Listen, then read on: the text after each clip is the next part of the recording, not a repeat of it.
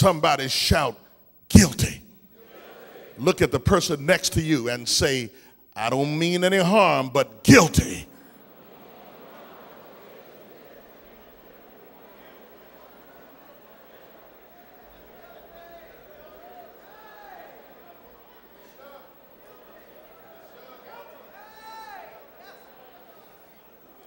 You cannot deny it.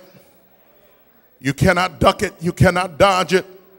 Whether it's corporate or individual, whether it's commission or omission, public or private, it is still sin, and God hates it. I said God hates it. He doesn't hate you, but he hates sin. Sin. What is it? What is it? Well, Stuart Hiltner spoke of it in 3 different ways. Talked about it being estrangement. Talked about it being rebellion.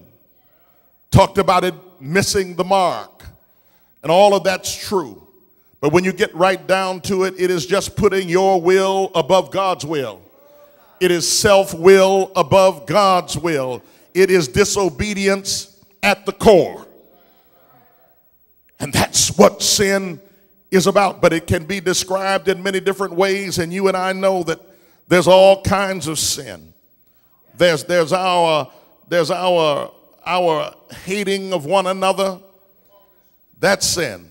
As a matter of fact, Augustine said that is the essence of sin, is how we deal with one another. Our hatred for one another, our inability to love basically describes sin. When you cannot love your brother, when you get right down to it, every sin that you've ever thought about has something to do with how you treat your brother. I don't know who I'm talking about right now, but gas prices, that's sin.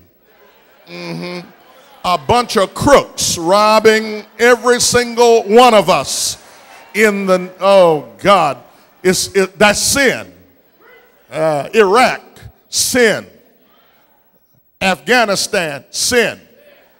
How we got in, why we're there, sin. People in closed doors, behind closed doors, making decisions to take our boys and girls across the world based on stuff that has nothing to do with anything really except their own agenda. Sin. War is sin. Murder is sin. Violence is sin. Jealousy is sin. Hatred is sin. Gossip is sin. Do I have anybody in here that will